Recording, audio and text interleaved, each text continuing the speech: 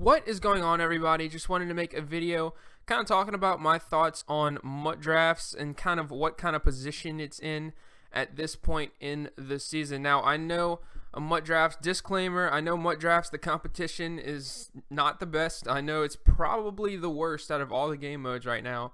You could probably find tougher competition in regular Mut head-to-head.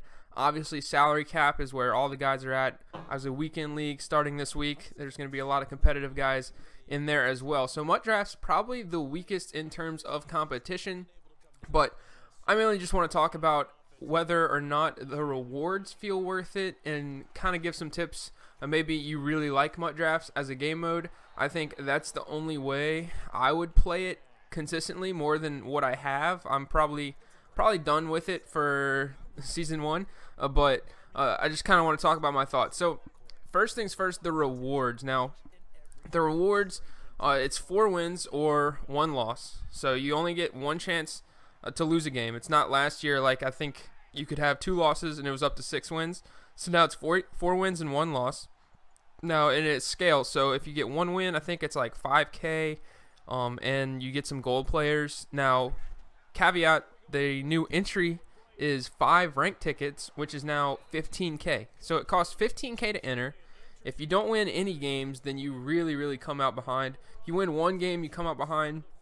2 games is where it somewhat starts, you start breaking even. I think it's 10K, and you might get like 2 gold player packs or something like that, you know, might be able to get you back up to 15K. You get lucky pulling a lead or something.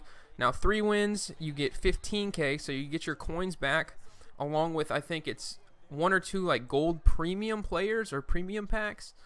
So that's where you start gaining a little bit, and then 20K, or 4 wins rather, is where you get 20K along with an elite player pack. Now I've gotten, as you saw at the beginning of the video, my record was 14-0, so I've won 4 games 3 times. I'm in my 4th season right now, but I've won it 3 times, and all 3 of those elite player packs basically were pretty awful. I got 2 80 overall linemen, and then Ross Cockrell, who's an 81 overall cornerback. So the elite packs definitely haven't been great. Not to say you can't pull something amazing out of it, such as like an Antonio Brown or Rob Gronkowski, but it seems like the elite packs, odds are you're going to pull a very low overall elite.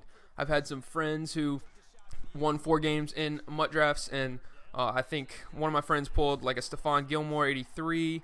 He pulled an 84 overall defensive tackle, so he had a little bit better luck with it, but still rather low overall elite players, nothing crazy.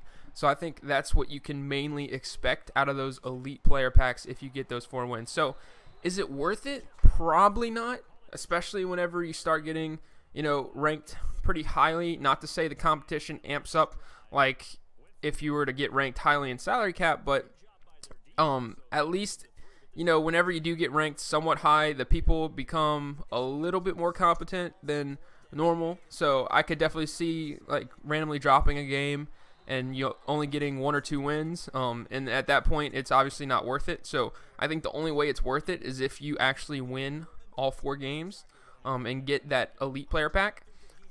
In contrast, if you compare those rewards to something like regular Mut head-to-head or even salary cap, salary cap's rewards, obviously, salary cap a lot more competition, but the rewards are so much better.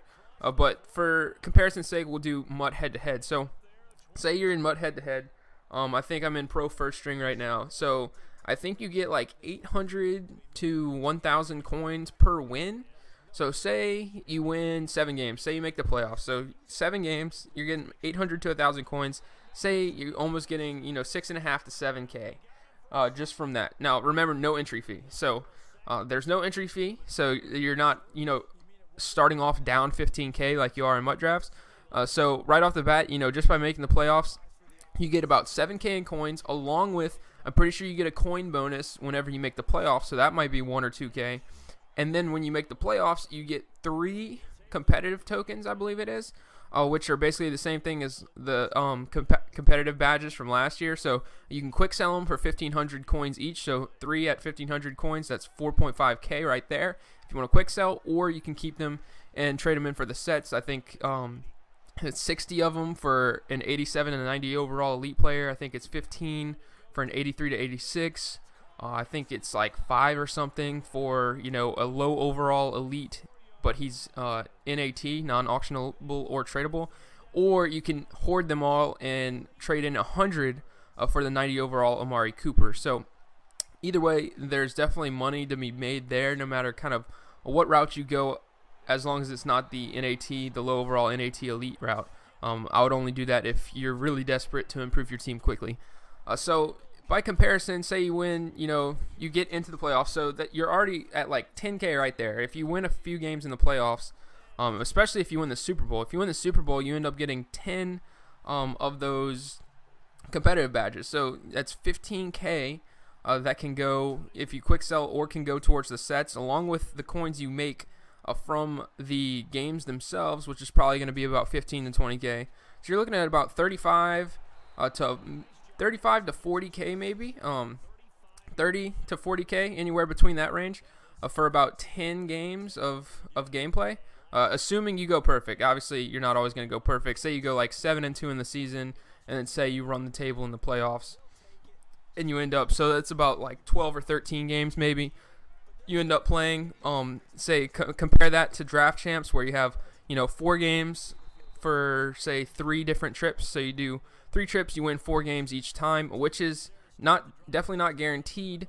Draft Champs a little more high risk, but if you do win 4 games 3 times in a row, you're making off in about 15K profit in terms of coins, along with whatever those elite players sell for. So in my case, my elite players were selling for about 5.5 to 6K a piece, and so if you add that times 3, you're looking at about 16K maybe in elite players. So I probably broke about even with what would happen if I were to go into Mut head-to-head and, you know, make the playoffs, win a Super Bowl after playing 3 seasons of Mut Drafts. And that's at best case scenario in Mut Drafts. Obviously, that was also best case scenario in head-to-head, but the drawbacks are much bigger in Mut Drafts if you don't run the table, as opposed to in Mut head-to-head. If you don't win a Super Bowl, you're still coming off with profit because you didn't pay 15K to actually enter the event like you did in Mut Drafts. So much higher risk, and it's not really, it's higher risk and same reward basically for Mut Drafts. So